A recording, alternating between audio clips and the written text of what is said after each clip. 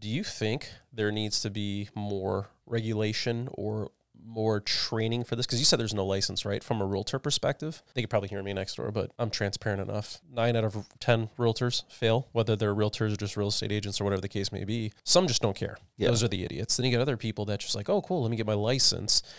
They're taught the laws and not how to get sued, but most of them don't know the basic foundations of like business 101. Right. Or practices, chair side manner, basic accounting principles. Like you need all those little aspects to run your business. And then I know realtors that whether they do it part-time or they've never bought a house before, they're out helping people buy the most expensive houses out there. The common sense tells me that's just dumb. Yeah. Right? It just doesn't make sense from like a transparent standpoint. So from the lending side, and also I think there could be a thing where continued education's online. In Wisconsin, I never did this flat out, but it's all online. I can literally pay someone if I wanted to. Yeah. Hey, here's $100. Just pass the test for me, right? Right. Does there need to be more regulation in the lending field? Is it the same concept where people come and go because they don't know what they're doing? Like, what does that look like? Because I've worked with some lenders, and I'm thinking, maybe you set the bar this high, and they're just here, but there's some sort of disparity, and maybe you're just that good. I don't know what it is, but it throws me off, and I get pissed when someone's like, oh, use my guy from Rocket Mortgage, and I'm thinking, great, he's not going to even be on the phone 3 days from now. It's going to be somebody else, right? Or this bank or that bank. It's you know what I mean? Like, I do. What is that? What does it look like, and what needs to happen? Yeah. So a lot of you do have to, unless you work at a bank. If you work at a bank, you technically don't need a license because you fall under a federal bank charter. Oh. So, but if you work at a company like Cross Country Mortgage, that's just a mortgage company, we have to have and maintain our NMLS number. So we do have to do upfront coursework. We have to go in person and take the test. But then every year after that, it's basically 8 hours that's required.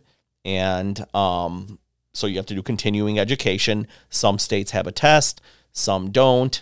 But then we also have corporate training too, where they're constantly, these online modules that we have to go in every month pretty much and watch an hour video about whatever changes or, sometimes they're a joke, but yeah, it was like we have like sexual harassment. We have, sensitivity training. We have, all kinds of different modules that we have to take throughout the year to maintain corporates.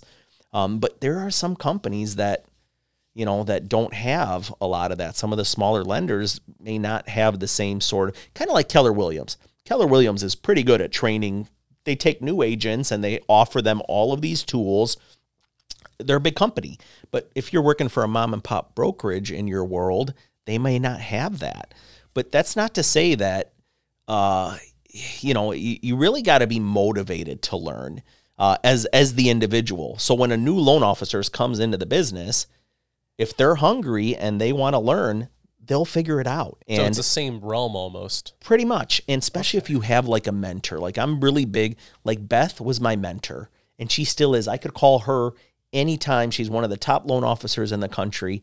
And, I could call her and get her opinion. And in fact, I do because we're counterparts now. We're both managers of teams. And so, I regularly ask her, hey, how would you handle this? Hey, how would you handle that? So the mentorship part of it, I feel like is huge. And it is kind of lacking in our world.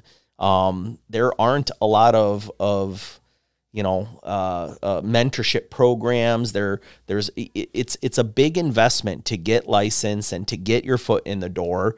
And if you think that's just getting licensed is gonna help your business take off, that's not like what you said. It's just enough to keep you out of jail, but it doesn't teach you how to talk to people. It doesn't teach you the bedside manner. It doesn't teach you, the ins and outs of it and all the different nuances and how we talk to realtors and what we're legally allowed to share with attorneys and, all this other stuff that goes into it.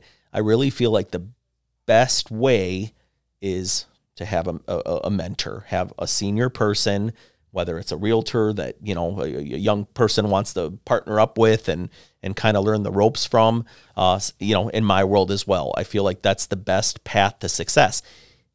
Companies like Rocket, I don't think they have that. I think they just kind of throw you into the lions then. 9-to-5 salary, here's a bonus if you get it. Yep, hope for the best, and it's like they don't really teach you all of the, and we don't want to pick on just Rocket, but there's a lot of lenders out there that really don't have a good grasp on what it takes to get from point A to point B.